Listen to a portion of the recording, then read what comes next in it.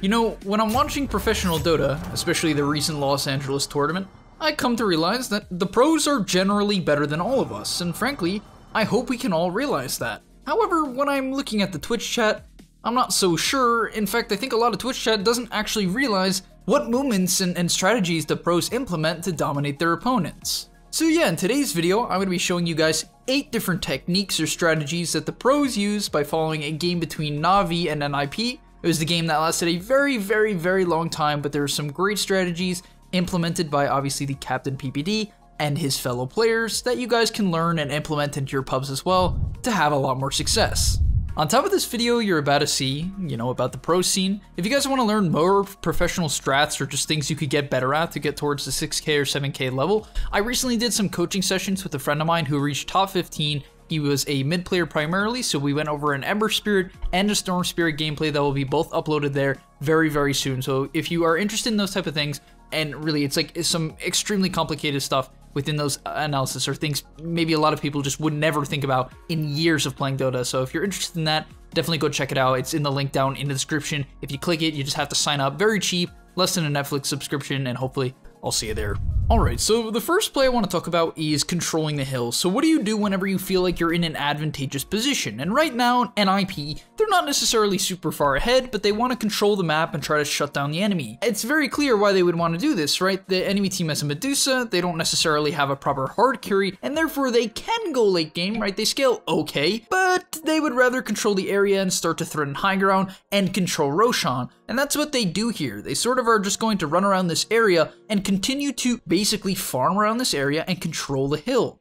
Now the purpose of this play is to fight in vision. Guys, I want to ask you a question. When you're going high ground, what don't you have? The answer is vision, and vision dictates fights. It dictates fights in the 2K MMR bracket, the 3K MMR bracket, and the 7K MMR bracket. It really doesn't matter. The team that has more vision generally wins. And that's what we're going to see here from NIP. Instead of running high ground, they want to wait for the next Roshan, and they're going to control this hill. In fact, it is very important to note that they're controlling this hill and not the other side because they want Roshan control. Think about it. The other side of the map is not close to Rosh, so it doesn't give you Roshan control. And yeah, now that they take a fight in very good vision, the enemy team has sort of a scuffed team fight. Pasha doesn't land too good of a Mars ultimate.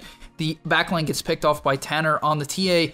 The Razor gets echo slammed and the fight is over. Now, why does that happen, right? Why does that happen in the first place? Look at this, guys. This is why you need to control hills for Roshan like the pros do and not run up high ground. Because if we look back at the start of the fight and in this area, you're going to notice that the backline, which is what the TA wants to jump, gets shown. And this ogre can be seen by the ward. So if we go into TA's perspective, right, the TA is paying attention to the backline, right? She immediately shifts her focus, and because on the minimap she sees the ogre, it's a free jump, pops the BKB, and gets an immediate kill onto a stunner that would probably kite her later in the fight otherwise. And that's why you need to fight around wards and play around Roshan.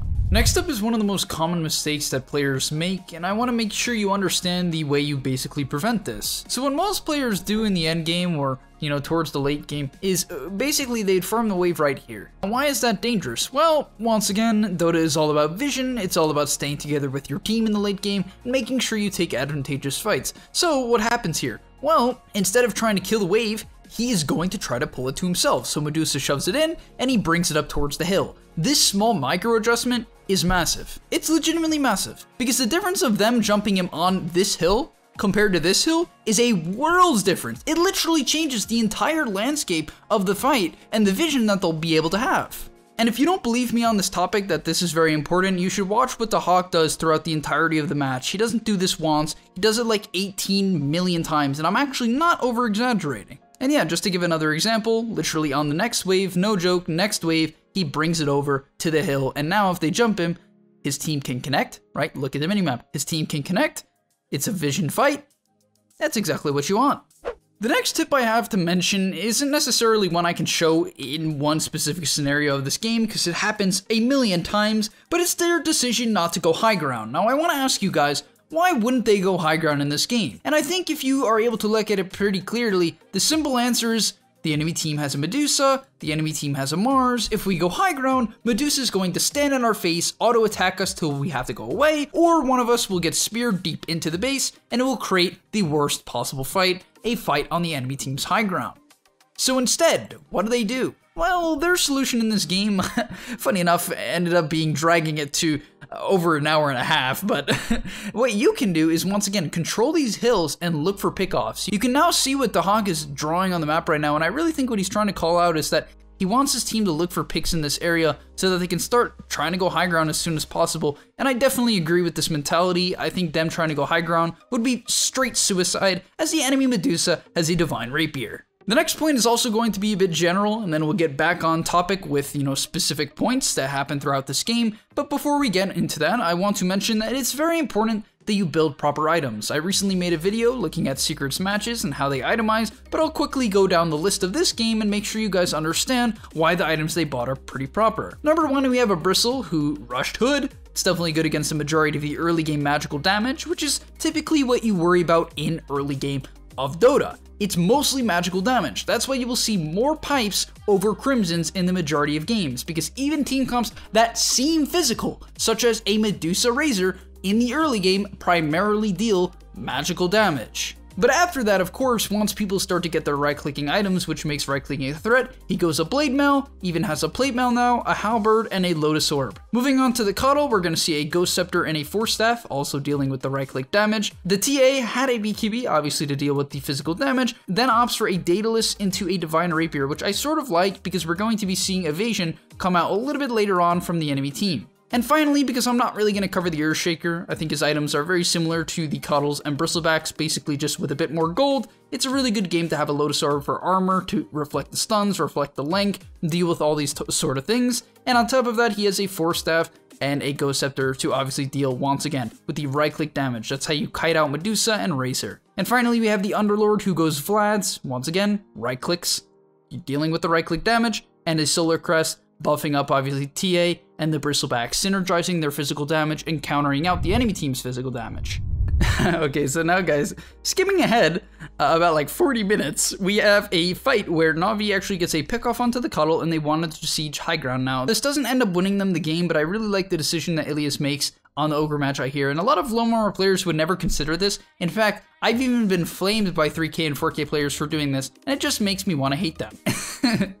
But basically all it is when your team is going high ground in the nighttime, it's very important that you put wards down, even if it is in vision of the tower or a sentry ward. You need vision to protect your cores and see the incoming initiation, and that's what we see from the Ogre here. Does he know, guys, I'm asking you the question, does he know that this ward is under the tower? Yes, most obviously, but once again, pro Dota and how they take fights is very much based around vision, so they need the vision to see what is coming. They need to see their flanks, they need to see the Earthshaker, they want to see the Underlord, they can even look for a jump, right? This is a big ward, because if someone now steps up, which often in pubs they will, in fact supports will even step up to D-ward, this observer ward, you get a free pickoff, and all of a sudden they'd have a chance to win the game. Now, NIP doesn't make the mistake of overstepping for it, but I really like this ward, even though it's getting scouted out. So the next point is what I like to call zoning the tower. One of the major mistakes in pub Dota is diving towers. It just really doesn't work.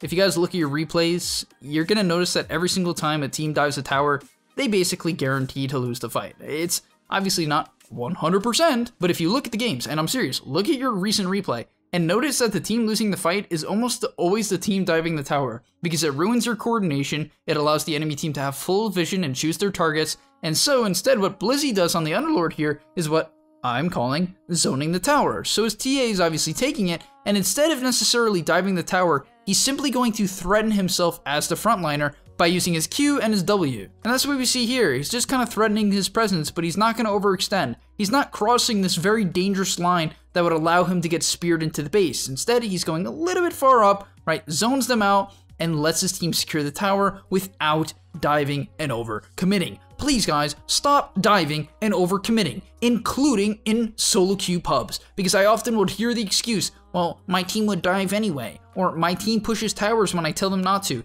I guarantee it, and I had to say this to a student recently and really drill it into his head, but basically what happened is they were pushing mid, and he told me that he instructed his team not to push. However, his character model continued to go forward. Guys, it's so hypocritical. Do not dive the towers, and if you don't want your team to push the next tower, don't run towards it. You have to run the other direction. Does that make any sense? Think about that. So next up, we're going to be following Tanner for a minute here, and what he's going to be doing is obviously farming his BKB. And no, I know you guys farm BKBs, you farm your items, that's, you know, a pretty basic thing for Dota. I think almost everyone understands that buying certain items makes them stronger. But the most important part here is what they do next. This is what almost no one does in pubs, unless it's like a 6k, 7k, or 8k average MMR game. And what we're going to notice is that Tanner is most likely telling his team within comms here that he's getting his BKB. And once again, I already hear the comments coming in, well, Speen, you know, my team will never listen to me, and that is why I'm stuck in the 3k MMR bracket. No, it's probably because you don't do a lot of the things that I'm telling you in this video, but also, when you get your items like BKB, you want to tell your team to smoke. You need to say, hey guys, I'm about to hit a power spike. I'm about to get an item that makes my hero as strong as humanly possible, right? This is the major spike of TA. Blink, Deso, BKB. You don't get much better than this. And because of it, they immediately smoke off of it. Now, looking at the fight, unfortunately, it's not going to pay off, but that's the thing. Not everything is picture perfect. Dota is not a science. It's not some mathematical equation you can solve perfectly. However, if he managed to get the BKB off here, when the Mars went for the Arena Spear combo, it would have been a good fight. Unfortunately, he didn't. He gets chain stunned and died, but imagine if he BKB'd there. It probably would have been a really, really good fight. And so yeah, just to recap that, smoke when you hit item timings. In general in solo queue, the more smokes you click, the better of a player you are, I guarantee that. And next up is for all you position 5 players. No, I'm not completely ignoring you. We did have the tip about Ogre Magi a little bit earlier, but this is a great tip just for every single position 5 player that is not using their sentry wards and basically playing the warding game properly. So what he does here, this is PBD, is he wants to deward this hill and check it. Number 1, he does not place the observer ward first. When you are going for dewards, do not ward the hill first. Please deward and then ward. It is going to make you less likely to get dewarded in the future. And then, next thing is he does not place the sentry on the hill. There's 2 reasons for this. Number 1, Cuddle's Illuminate can get vision of the hill. Number 2, he has the courier in the area, which he can simply send over the hill to get vision of it. And on top of that, it's much better if you place wards in areas like this because they have a higher likelihood of scouting out wards you might not have found in the future, such as this sentry ward that is going to deal with traps and potentially cause issues for them in the future. And so yeah, just be very diligent about your warding. Never be the type of support to get lazy and just place sentries on hills all the time. However, I do want to give you one scenario where you actually would place a hill on the ward, especially a sentry, and that is within a fight.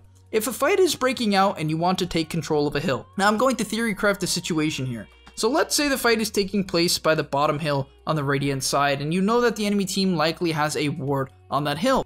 Then I definitely want you to just place the sentry on the hill, do not waste time, do not have to burn your illuminate and put yourself at a position to deward it because you wanted to get the god sentry. In this case, your number 1 priority if a fight is taking place close to a hill is to put down an obs, put down a sentry, get the D-wards, and reposition. That is a very important distinction to make as a position 5 player, so you can take fights as soon as possible and give your team the vision they need to pick off the key targets. But thank you guys for watching this video on 8 things that pros do that you do not. If you enjoyed it and want to help me, outsmart the YouTube algorithm, please click the like button and comment something down below. Just maybe something that you learned within this video or a tip that you noticed within this NIP versus Na'Vi series that could be useful to everyone in the community. But yeah, if you enjoyed and want to see more content like this in the future, like I just said before, like and subscribe, and I'll see you in the next one. Peace! And hey guys, remember, before you end this video, in the link down below, I've been playing a lot of live games where I talk about my thoughts in real time in the middle of a Dota match. So if you want to get in the head of a pro player, click the link down below to the GameLeap website. Super cheap right now, right? And I'm doing this a ton. We all have time on our hands. I have time to make content. You guys probably have time to enjoy and learn Dota, get better at the game. So yeah, if that combo works for you, click the link down below and I'll see you there.